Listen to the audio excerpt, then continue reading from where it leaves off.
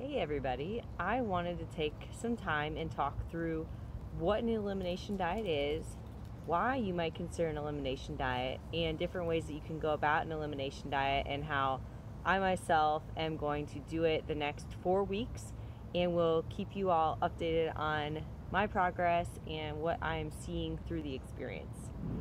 So to start off, an elimination diet is essentially what it sounds like.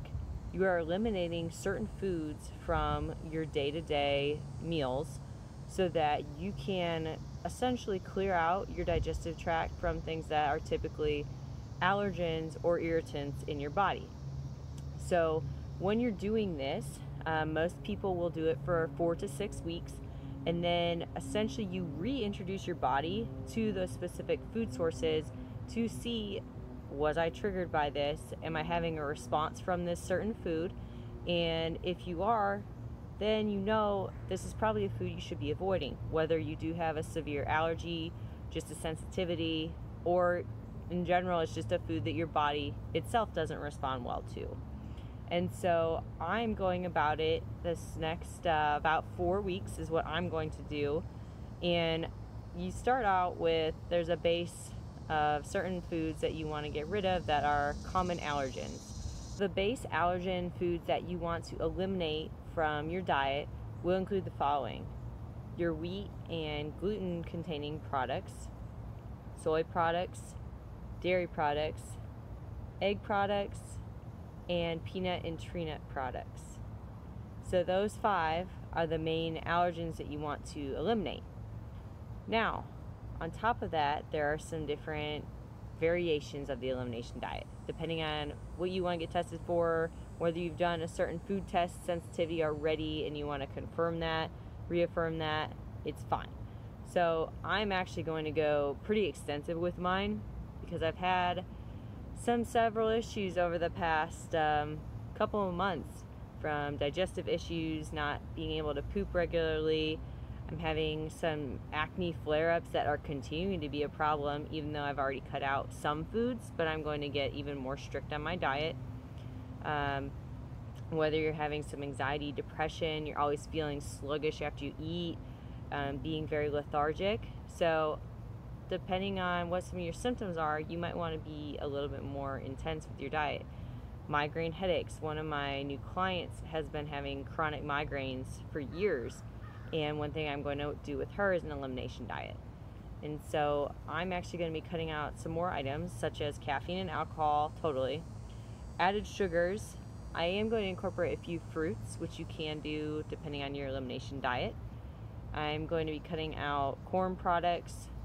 I'm cutting out a lot of nightshades, which nightshades, that a lot of people don't realize, those specific vegetables and fruits, when they grow, there's a chemical compound in a nightshade that actually is a defense mechanism. If you went to a farm or you were raised in agriculture like I was, the animals will actually stay away from those foods because they are poisonous. There's a reason that they aren't eating those foods, because it'll hurt or kill them. And us humans, for some reason, we think that it's okay to eat some of these foods, and our bodies might adapt positively to them, but they also can adapt negatively. So I'm cutting out some of the nightshades like eggplant, peppers, some of those different nightshade tomatoes. I'm also cutting out some higher histamine foods, which if you have a histamine sensitivity, that can cause hormonal imbalances or acne issues, digestive stomach issues. So I'm cutting out avocado. Again, I really think I have an avocado issue, but I love the taste. So I'm cutting that out. I'm cutting out bananas, and basically cutting out all fruits except some berries, so that I can get the positive antioxidants and phenols from those. And yeah, it's going to be an interesting couple of weeks.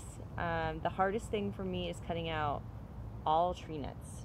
I've been eating about 3 servings of nuts or nut butter a day, and also cutting out eggs. I've been eating at least 2 servings of eggs a day. So I think that those 2 alone have definitely had a negative impact on my body, because you shouldn't eat the exact same foods every single day, every single week, back to back to back.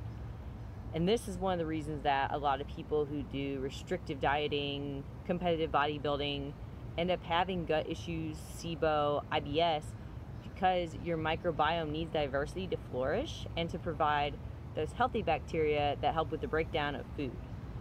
If we aren't doing that, essentially we're ultimately creating a negative cycle with the healthy bacteria are starting to die off, those unhealthy bacteria are starting to be more populated. That's when you can see more issues in your gut and your microbiome. So it'll be fun to just go through this journey, and I can't wait to share it all with you guys. So please tell me questions that you might have going forward.